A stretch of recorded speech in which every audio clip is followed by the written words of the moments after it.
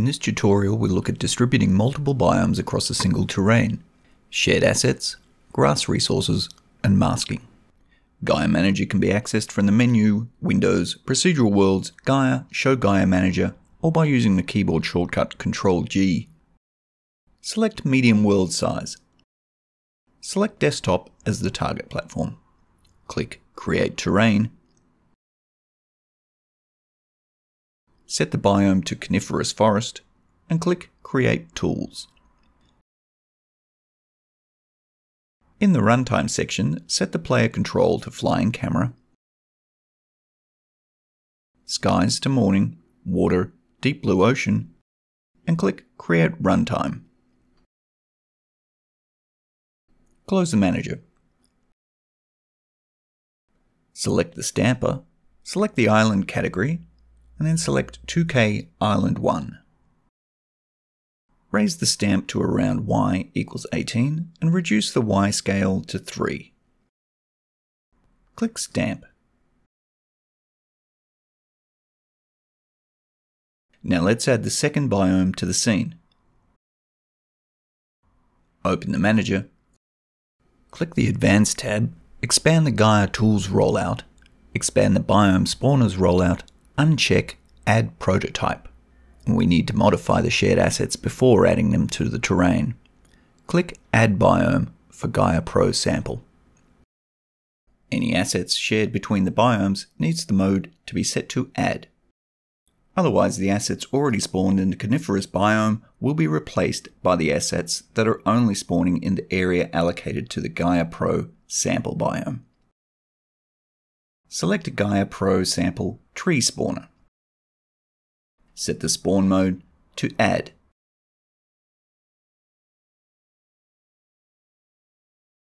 The grass texture PW Grass Patch 3 from the coniferous forest is also used in the Gaia Pro Sample biome. In the coniferous biome, it fills the forest path texture and has a brown appearance.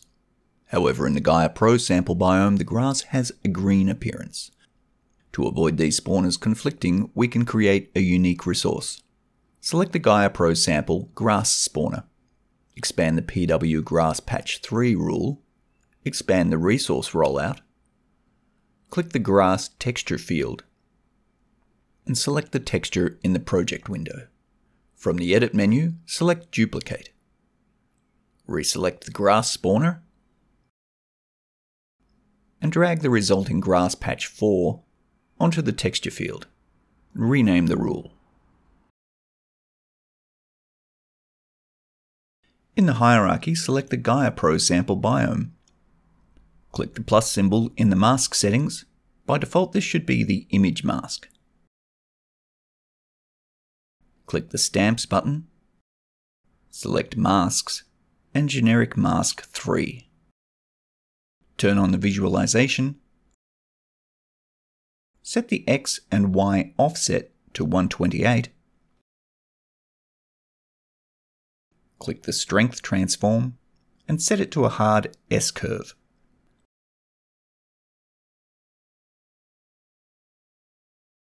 I have a preset here. If you want to add a preset curve, select the cog and click New.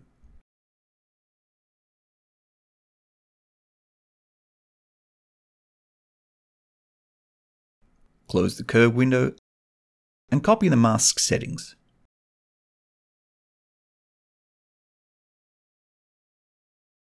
Select the coniferous forest biome, add a mask, paste the mask settings, click the Stamps button, select Masks and Generic Mask 3. Invert the strength curve. Turn on the visualization. You can see if we switch between the two biomes that they will now spawn into their own distinct areas. Select the Gaia Pro Sample biome and enable only the texture spawner. Click Spawn.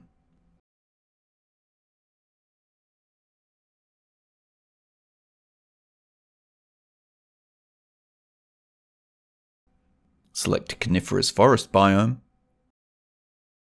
Enable all spawners and disable the texture spawner.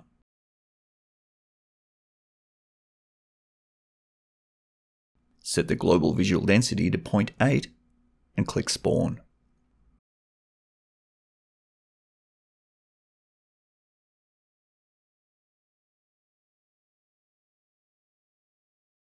Select the Gaia Pro sample biome, disable the texture spawner, set the global visual density to 1.2 and click Spawn.